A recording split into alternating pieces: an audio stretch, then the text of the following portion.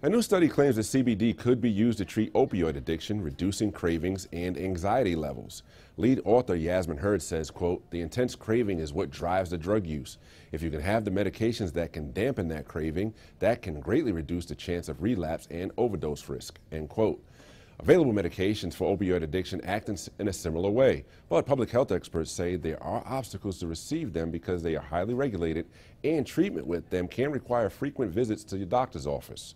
There is also concern about patients becoming addicted to those drugs. Nearly 400,000 Americans have died of opioid-related causes since 2000. Silva covering Colorado First.